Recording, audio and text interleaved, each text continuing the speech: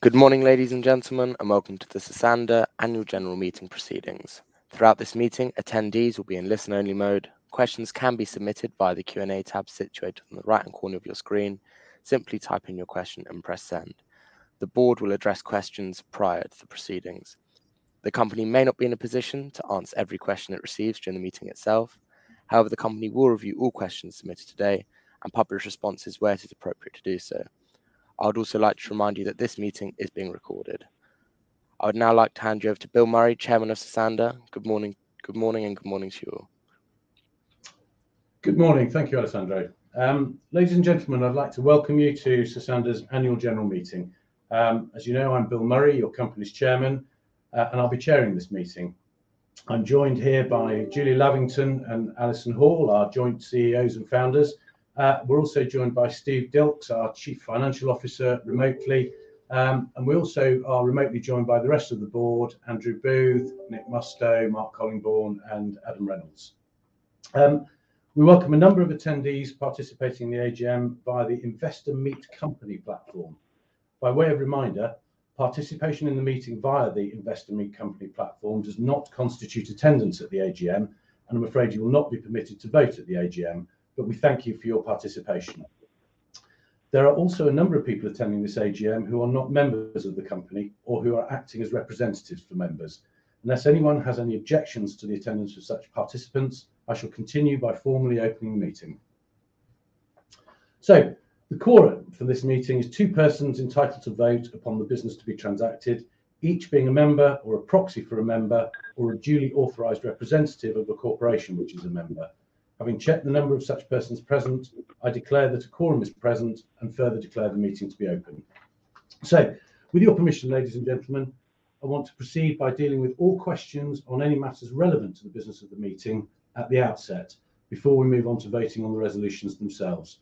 We have a fair few resolutions to get through, and I think this approach will get us through most expeditiously. For the sake of clarity, can I also remind you that this is an annual general meeting, and we will only be dealing with questions that are relevant to that. We will, as per our normal routine, be delivering a trading update on H1 around the middle of October, and that will be accompanied by a live Q&A session. In order to avoid repetition, it may well be that I'll take a number of questions together on the same topic. Just to remind you, if you wish to raise a question via the Investor Meet Company platform, the dashboard there will enable you to do so. I have a small handful of questions that have been submitted beforehand. I'll merge the first 2 or 3. They ask the question with respect to the company's social media activity, how important it is to the overall piece, and specifically whether or not we're happy with the numbers of followers and supporters we have on the likes of the Instagram platform when compared to some of the some other brands out there. I think Julie's going to take that question.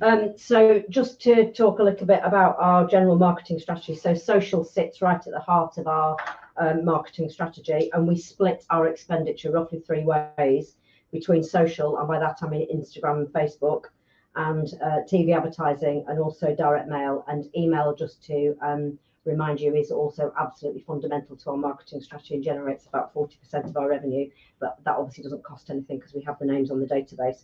So in terms of the actual numbers on social media, you can't really compare our following with younger fast fashion brands. Essentially, in order to grow your social media following, you really do have to invest marketing money in that, and we do invest marketing money in that, but in a very different kind of way to younger fast fashion brands. And just the nature of our target audience is very different in terms of how they interact on social media. So it would be more appropriate to compare our numbers of 60,000, which we are really delighted we've just hit 60,000 this week, which is a really great milestone for us. Typical brands to compare us with would be brands like Mint Velvet or Hush, who also target a similar demographic, very different clothing, but a similar kind of demographic. Thank you, Julie. I've got another slightly more specific question that says, can you tell us a bit about plans in terms of product availability and promotion to fully capitalise on Christmas trading? Is there a John Lewis type advert in the pipeline? Okay, so good question, because that very much relates to why we did the raise that we did back in May. So the whole purpose of that was to give us the working capital to be able to really start to invest in a much heavier way in our third parties from autumn onwards. So the additional stock that we have invested in has started to go into third parties from September, with the focus very much on generating increased sales through the third parties leading up to Christmas. So that is exactly what we're doing. And in terms of advertising, then we were going to be continuing throughout the autumn with the really successful campaigns that we've been running on TV. We've been running on TV now since March of this year, and we're seeing really great take up in terms of recruiting new customers to our database. So yes, that will be continuing in the run up to Christmas. Thank you, Julie. I'm searching, I'm not seeing any other questions on new matters. So in the interest of time, thank you for those questions. And I'm now going to start the formal proceedings of this AGM. So the notice of the AGM was issued on the 6th of September 2021, and due notice of the meeting has accordingly been issued to the company's members. With your permission, therefore, I'm going to take the notice convening the meeting as being read. Thank you. As far as voting procedures are concerned, I need to remind you how this works. In line with corporate governance best practice, and in order that all proxy votes of those shareholders who are not able to attend and to vote in person are fully reflected in the voting on the resolutions, voting today will be done by way of a poll on each of the resolutions put to the meetings. This gives all shareholders the opportunity to participate in the decision making of the company and have their votes recorded in proportion to the number of shares they hold. The final results of the voting, including the proxy votes on each of the resolutions, will be announced through our regulatory information service and published on our website as soon as reasonably practical after the meeting. Each shareholder, proxy and corporate representative who is here in the meeting has been issued with a poll card when they arrived at the meeting. I should just mention that for those shareholders who have already lodged a proxy, they do not, of course, need to complete a poll card. There are three options for each resolution. Vote for the proposed, against the proposed, or you may withhold your vote. A vote withheld is not a vote in law and will not be counted in the calculation of the proportion of the votes for or against a resolution. We'll move to the resolutions and we'll take a vote on each resolution as I formally propose it to the meeting. The full text of each of the resolutions is set out in the notice of the meeting, a copy of which you will have received and which I think will appear on the slides that Steve is driving through for us. Resolutions 1 to 7 are proposed as ordinary resolutions and require a simple majority to be passed. Resolution 8 is proposed as a special resolution, which to be passed requires a majority of 75% to vote in favour of that resolution. Resolution number 1 is to receive the report and accounts of the company for the period ended 31st of March 2021, together with the auditor's report on those accounts and reports. Are there any questions? So I now propose as an ordinary resolution that the shareholders of the company receive the report and accounts of the company for the period ended 31st of March 2021, together with the auditor's report on those accounts. As explained, to vote, you need to tick the appropriate box on your poll card to vote for the resolution or against the resolution, or you may withhold your vote. I hold 72.3 million proxy votes in favour and 47,000 votes have been withheld. Thank you. We move to Resolution 2. Resolution 2 is to re-elect Julie Lavington as she retires as a director and becomes eligible for re-election as a director pursuant to the company's Articles of Association. Any questions? I now propose Resolution 2, the text of which has been set out in the notice convening the meeting as an ordinary resolution. I hold 72.3 million proxy votes in favour, 1,208 votes against. Thank you. We'll now move to Resolution 3, which is to re-elect Andrew Booth as he retires as a director and becomes eligible for re-election as a director pursuant to the company's Articles of Association. Are there any questions? I now propose Resolution 3, the text of which has been set out in the notice convening the meeting as an ordinary resolution. I hold 72.3 million proxy votes in favour, 4,200 against, none withheld. Thank you. Resolution 4 is to re-elect Mark Collingbourne as he retires as a director and becomes eligible for re-election as a director pursuant to the company's Articles of Association. Any questions? No. I now propose Resolution 4, the text of which has been set out in the notice convening the meeting as an ordinary resolution. I hold 72.3 million proxy votes in favour, 1,200 against, none withheld. Thank you. Resolution 5 relates to the election of Steve Dilks as a director who has been appointed by the board since the company's last annual general meeting.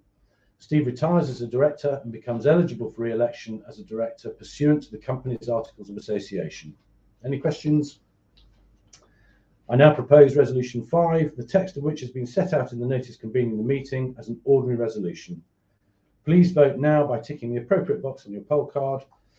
I hold 72.3 million proxy votes in favour and 28.2 thousand votes withheld. Thank you. Resolution 6 is to appoint Jeffries Henry LLP as auditor of the company from the conclusion of this meeting until the conclusion of the next annual general meeting of the company, at which accounts are laid, and to authorise the directors to fix the remuneration of the auditors. I now propose Resolution 6, the text of which has been set out in the notice convening the meeting as an ordinary resolution. I hold 72.3 million proxy votes in favour and 27,000 withheld. Thank you. Resolution number 7 is to generally and unconditionally authorise the directors, in accordance with section 551 of the Companies Act 2006, to allot shares and rights to subscribe for shares up to maximum aggregate nominal value of £73,702.77. Any questions? I now propose Resolution 7, the text of which has been set out in the notice convening the meeting as an ordinary resolution. And I hold 72.2 million proxy votes in favour, 106,000 against, and 27,000 withheld. Thank you. And finally, Resolution number 8 is subject to the passing of Resolution 7 above to give power to the directors in accordance with sections 570 of the Companies Act 2006 to allot equity securities, as defined in section 560 of that act, for cash either by way of a rights issue or other preemptive offer, or up to a maximum aggregate nominal amount of £33,166.24, as if section 561 subsection 1 of the Act did not apply. Any questions? I now propose Resolution 8, the text of which has been set out in the notice convening the meeting as a special resolution. And I hold 72.0 million proxy votes in favour, 373,000 against, and 27,000 withheld. Thank you. So that concludes the formal proceedings of the meeting, and as I said earlier, the results of those resolutions will be formally issued via our RNS later today. I now declare this annual general meeting of the company closed. Thank you very much for attending. Thank you to the SOSANDA board for updating attendees today. Could I please ask attendees not to close the session, as you'll now be automatically redirected for the opportunity to provide your feedback in order that the management team can better understand your views and expectations. This will only take a few moments to complete, however, it's greatly valued by the company. On behalf of the management team of SOSANDA PLC, we'd like to thank you for attending today's meeting. That now concludes today's session, and good morning to you all.